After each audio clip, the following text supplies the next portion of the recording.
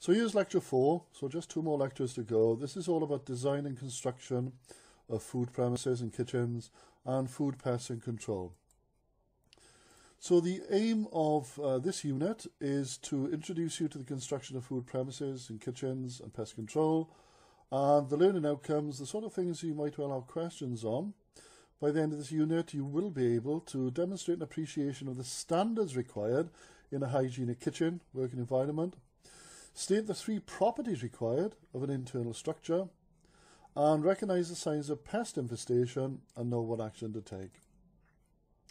So with the design of food premises, they must be designed, constructed and equipped to minimise the risk of contamination. So with the ceilings, the walls, the doors, windows and floors, they must be constructed of materials that have 3 particular properties. And they must be impervious. That means doesn't absorb any moisture. So finishes such as plastic or metal, but not softwood, for example, they're classed as impervious materials. Then you've got easily cleanable. In other words, just wipe over. There shouldn't be any cracks or crevices or difficult corners, and it should be smooth as well as impervious. And durable or long-lasting, up to the job. It's not going to break or splinter or fall into bits when used for a period of time. Let's have a look at the storage and disposal of waste. Now, bins and waste are reservoirs of contamination. You've got 2 types of bins that we use in kitchens. The first one is an internal bin, and you can see there that the yellow is just the structure, the framework if you like. You can see the pedal underneath, so it's foot operated. On the left of that you can see where the bin bag has been attached to the top and it's hanging or it's resting on this shelf there. You shouldn't need to touch, and don't open the bins with your hands, just open it with your feet. Now, they've got certain properties. Excuse me. There shouldn't be any accumulations outside the main bin, so everything goes into the bin liner. Must be cleanable, preferably disinfectable, and that's this structure here. And lastly, emptied frequently throughout the day. Now, this is another likely question that might come up. When do you empty bins, internal containers, frequently throughout the day? You don't leave it to the end of the shift. You don't wait till it's overflowing. Even if it's half empty, but it's quite heavy and you know any more in there could pull it from its frame, just take it out and throw it into the outside bin. And with the outside bins, they have certain properties also. No accumulations like is shown on this diagram, where you got boxes left outside and food material, because that will attract pests. It must be held on impervious base. So where the feet or the wheels are, this base here should be made of something like concrete, tarmac, patio tiles, etc. But certainly not on soil or grass, because that's where pests tend to hide. Pests don't like open spaces. They need to have somewhere to hide. And cleanable, preferably disinfectable.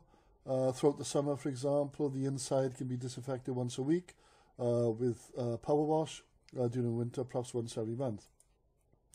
Tight-fitting lids so pests can't gain access. And again, emptied regularly by your local council or with the contractor that you've got an agreement with. Dates and storage. Dates always come up. We've got 2 main dates that are in use in UK food safety legislation. The first is used by, the second one is best before. Used by is a legislative date, in as much as if you break the law regarding used by, you can be prosecuted. Now, used by is a food safety date, and that's used on perishable goods. Foods that got the potential to harbour food poison bacteria, got the potential to cause food poisoning. So if you've got a use by date, say for example the 1st of November, if it's still on your shelves on the 2nd of November, you can get prosecuted. Now this is different to the best before date, which is not a legal requirement. In other words, if you've got anything on your shelves when an EHP comes and visits and you've got foods past the best before date, you will just be told off, basically. You'll go on a report. But what you should do with best before dates in industry is abide by the dates, because it shows professionalism. If you leave things on your shelf past the best before date, again, when the EHP calls, it's going to go into a report that you're not showing professionalism. But on the other hand, I would ignore the best before dates at home. We throw away far too many foods these days when it's past its best before date. You no need to. You can use dried rice, for example, 10 years after its best before date. As long as it's in good condition, it's still dry. The taste is not going to be that good, but still you can use it. Now, best before is a food quality date. So used by is a food safety date. Best before is a food quality date. The best before date is a date that's recommended by manufacturers to use the product by that date, or after that, the flavour, the taste, the quality is not going to be as good. But certainly at home, ignore the best before date. Always go by the use by date at home, by the way, because it can cause food poisoning at home as well as in work if you don't, or if you ignore the use by date. And the last one there, FIFO, touched on that already, is first in, first out. It's a great method of stock control to stop things going out of date. And now we're going to look at pests. We've got several different pests on there. We've got rodents, rats and mice, flies, cockroaches, another fly over there, so there's a swarm of them. We've got birds, and we've got domestic pets. Domestic pets are not classed as food pests, but they must be kept out of a kitchen or anywhere near a food premises, because they've got plenty of infection on their coats. Just think of the way they clean themselves. You know, they're licking their arse and they're licking their coat, and all that fecal contamination is in their coat. A cat tends to be more infectious than a dog, by the way, but both need to be kept away from the food premises. So all these pests will contain food poisoning bacteria. Birds, for example, will have contamination in their feathers, in their beaks, in their feces or drop-ins. Rodents, again, on their fur, in their urine, in their drop-ins, in their mouth. Flies, they will have 120 different types of pathogens in their guts. And so if they defecate, onto food, they can poison it quite substantially. Cockroaches, they have a lot of infection on their shell, or skin if you like, and also on their feet. So if they're running over food surfaces, they will contaminate as they go.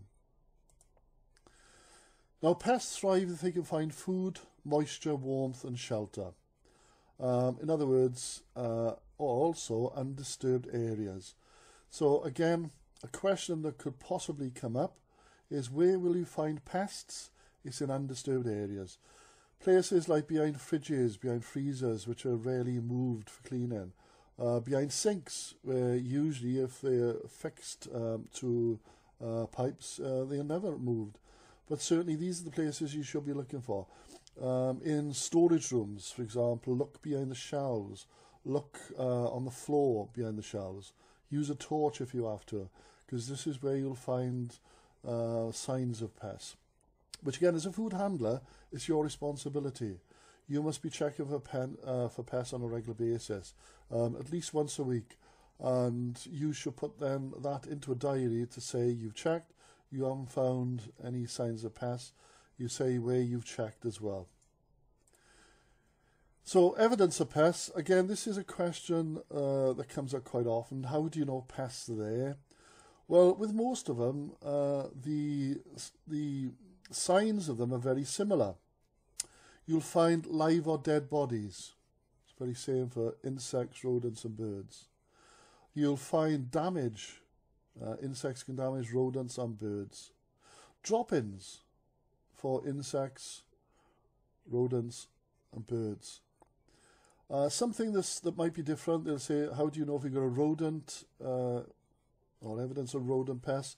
Well, it could be smears in fur. A rat, for example, could brush up against a wall near the floor, near the skirting board. And that smear is because it's got a high fat content in its fur, but that smudge also contains infection. But it is a sign that you've got problems. You might see rat runs where you see where they've been running. Birds, feathers, nesting material, perhaps shells from eggs. With insects, eggs or larvae could be another indication. So, the ones that are different, we've got eggs and larvae for insects. We've got smears and fur, rat runs for rodents. Then you've got feathers, nesting material, and eggshells as a method there for recognizing bird infestation. And why do we need to control them? Well, they cause disease, including food poisoning. They cause contamination, and anything that's contaminated needs to be thrown out. So there's a lot of wastage, therefore. They cause damage to buildings, damage to pipes, to electrical systems, especially rodents. Rats, for example, can bite through solid concrete, through pipe work, so you could have floods, and through electrical cables. You'll have lost custom, because if you are known for having a pest infestation, you won't get any customers coming along. You'll have complaints, staff losses, because at the end of the day, if the customer's not coming, you're not getting the business. Bottom line means you'll have to lose staff. And it's the law. At the end of the day, you must not have any pests on the premises, and you must take every precaution necessary to ensure you do not have pest infestation. So how can you prevent access? How do we stop them getting in the first place? Well, we can keep doors closed, stop any rodents, any large animals like cats or dogs in, but also check around the framework of the door and on the bottom to make sure there are no gaps there, which could let rodents squeeze in or insects through. Similarly, look for any damage around windows, not just the obvious broken window, but look around the framework, make sure there's no holes or gaps. Check around any plumbing, again no holes or gaps, and any damage to skirting boards at floor level. All these can give ingress to pests, which then will cause a problem. How do we get rid of them if you have got a problem? Well, we can use physical methods, which is the preferred option. And these can include ultraviolet electronic fly killers. Traps, could be sticky board traps, could be spring traps. Sticky fly papers. Mist netting, which are nets which you'll get in food factories put over windows and doors, for example, to prevent birds from coming in. Sticky fly papers, obviously you need to put those somewhere where they're away from food preparation. So you don't want the particles of the fly falling onto food. Then you've got the less preferred option, which is chemical methods, using rodenticides for rodents and using insecticides for insects. Several reasons why we shouldn't be using chemicals. First of all, if you're not COSH qualified, you could end up poisoning your customers if you don't know how to use the chemicals.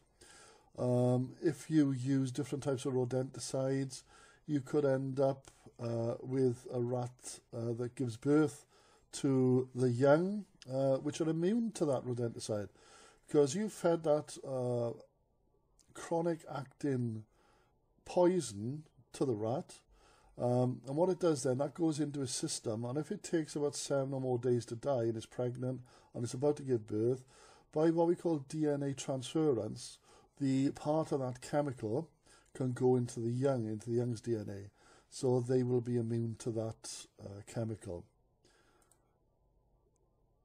And lastly, 4 things to do when pests are on the premises, or you've recognised signs of pests. The first thing, above all, what you must do is to inform your manager or line supervisor. You must dispose of the contaminated food. You must protect any other food that's not been contaminated and with pest-proof containers, etc. And lastly, contact pest control, the experts. They will sort out the problem for you. So that's Unit 4 done and dusted. We got revision tests just underneath, so click on the link.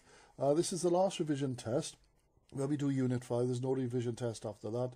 You can go straight to the exam. So again, it's not part of the exam, but there's 10 questions here. It is worthwhile completing them just to see if you've remembered what I've just gone through. Again, you can take it several times if you want to. So you'll know which are the right answers. It will then ask you to send an email to me to give me your score in the revision test. But like I said, don't worry, it's not part of the exam. The exam is a separate test. So good luck with the revision test for Unit 4.